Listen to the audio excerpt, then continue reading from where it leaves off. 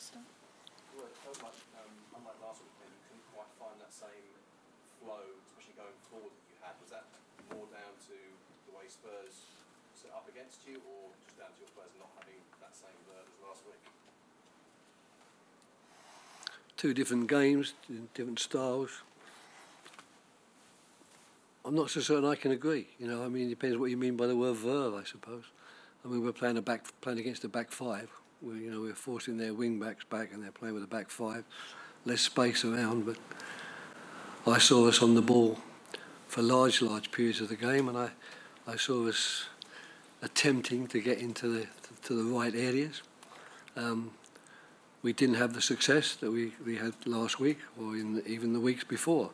But that will be credit, of course, to the fact that Tottenham decided to defend as they did against us, and it's never easy to find that bit of space when there's a lot of players in and around the box. But I thought for large periods we took the game to Tottenham and looked as if we might create the chance we need to get back into the game after Kane's won the goal.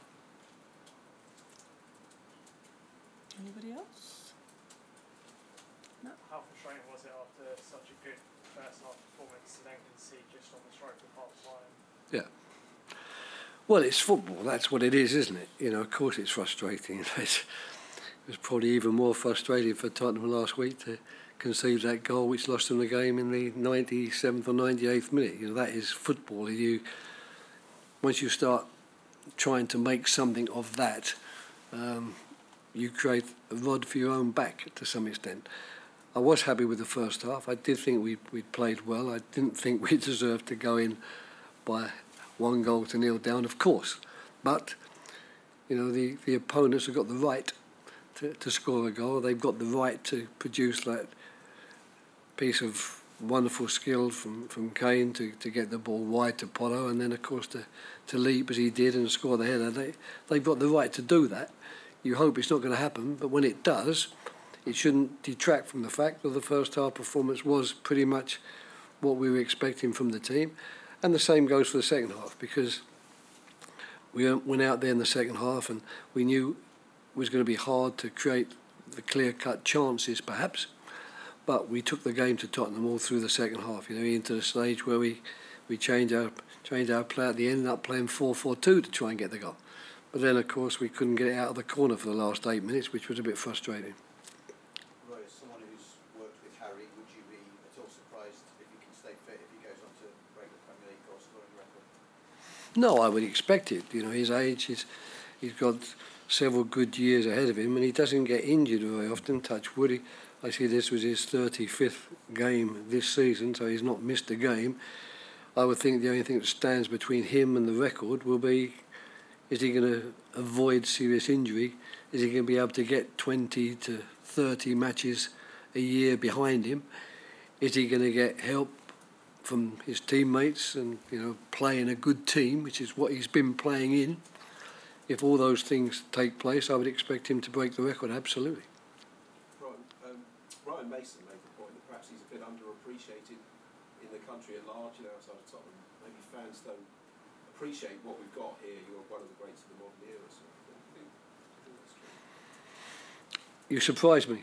You know, but you know, you're talking maybe for a body of football fans and football people that I don't know. I don't know who they are. I don't know what they're saying. But I can guarantee that none of us who work in football on a serious basis in what I call the football village, there's none of us that have that opinion. Ed? Just on Wilfred Zaha, I thought he had a good game today. Is he back to full fitness now? Yeah. I mean, I think that he was dangerous, but we can get more from all of our good flair players today. They all did fine, but all of them, if with a bit of luck, could have done a little bit more. And I know that's how they all feel. But it's very good to have them, because even on the days when they're not at their magnificent best, they're still plenty good enough. And one of the things that I liked about today is this, that, you know, we, even at 37 points with 5 games to go, we felt ourselves pretty safe. And when we got to 40 last week, We definitely felt ourselves safe.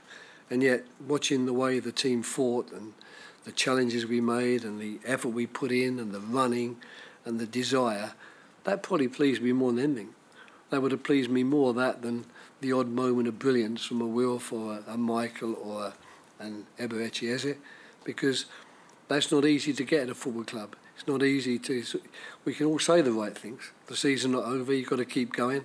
But we've had to come to Tottenham today, a Tottenham that are desperate to win. And we've made life extremely difficult for them here today. Okay, the gentleman here, and then... Hello, Rod. Yeah, it's great to see you back in football. I was just wondering, if the opportunity arises next season, would you be prepared to carry on? What I'm prepared to do is to make no comments whatsoever about anything that will happen when this season ends, other than the fact that I intend to go on holiday. That's a definite period at the end of it. Thank you. Ed? Hi, Roy. I was just wondering what you made of the referee's performance. The fans and the players seemed quite disappointed, especially towards the end. It's the old chocolate box, isn't it? You get what you get, and today, obviously we felt, but he refereed the game probably, the referee, I'm not prepared to come out and make any comments about the referee or suggest that with another referee the result would have been different, because it wouldn't have been. But, in moments like today's, when you've had such a lot of the ball, you've had so many sort of possibilities, as it were, and you felt yourself in with a good chance all the time, then, of course, when a few free kicks go against you or get given against you, it adds to the frustration. That's what it was. Okay, that's it. Thanks very much, everyone. Thank you.